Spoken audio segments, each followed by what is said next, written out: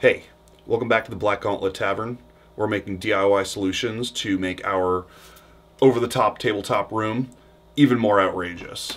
So during the holidays, one of my players made me this absolutely delightful and whimsical mushroom scene.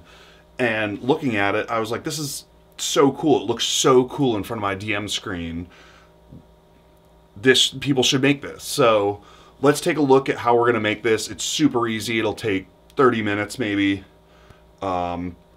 It's super simple, so let's get right to it.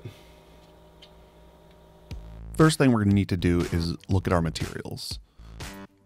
I bought some string lights at my local craft store, but they're available at any department store as well. These are also called faerie lights if you're looking for them, or copper string lights. Next up, I have some of the extra moss from detailing the dungeon itself. And I also have a log.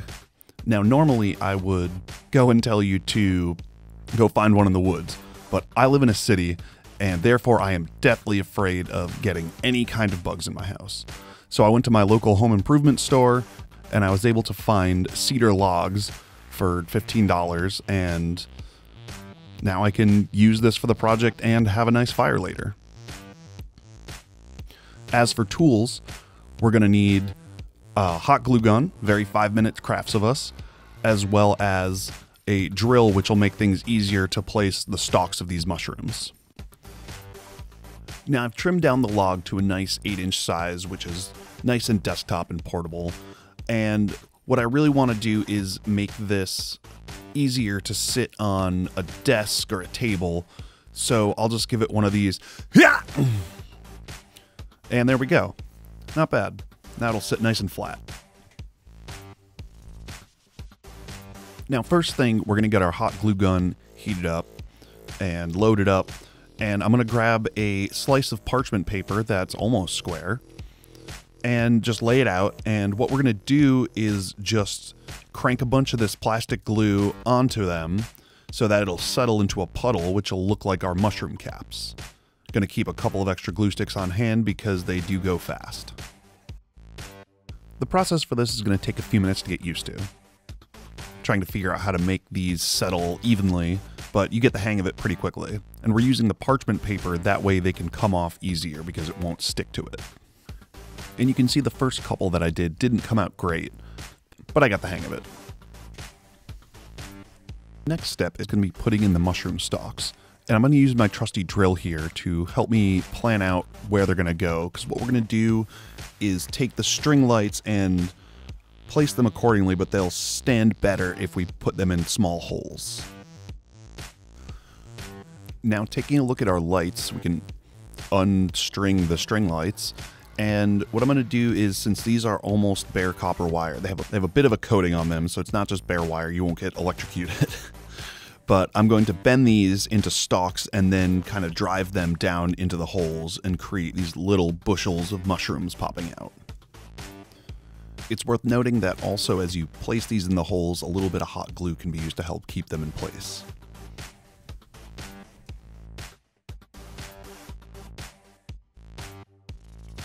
Once everything's placed right where you want it, what I'm going to do is I'm going to take the hot glue and I'm just going to follow up each one of the stalks just to give it a little bit of coverage, and it'll dry nice and smooth as it settles, and it'll look like a nice natural mushroom stalk.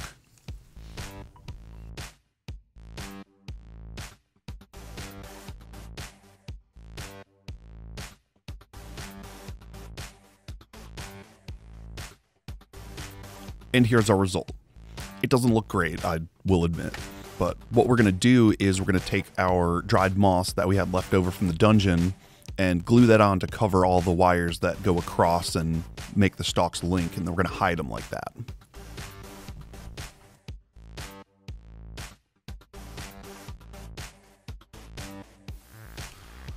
Once everything's settled just the way you like it, now we can take those mushroom caps we made at the beginning of the video, and we can start selecting our favorites, our sizes, where they're going to go, and then just pop them right on top with a little bit of help from the hot glue gun.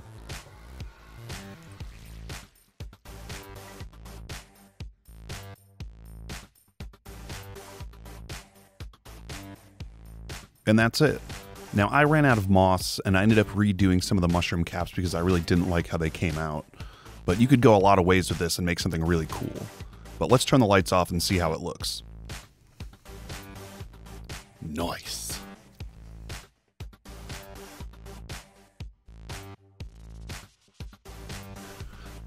This is looking pretty cool.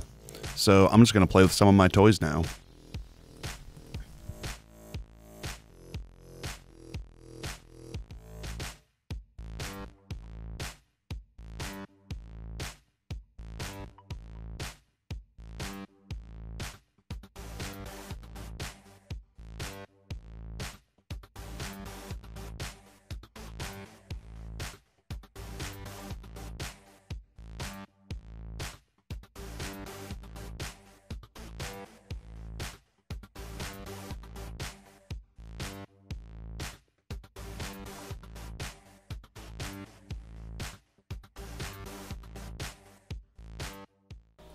So that's pretty much it. This is like a 30-minute project you could do in an afternoon, as long as you can chop your log or find a stick. Doesn't matter. I think that in comparison, mine's a little less cool, but if I put these together, I have like a nice little forest for the players to walk through. And I'm probably going to use this for my Warcry terrain, as you saw me play with my toys. So maybe it's a little chewy. I think it looks cool. You can be the judge. Subscribe for more stuff? I don't know. Thanks for watching.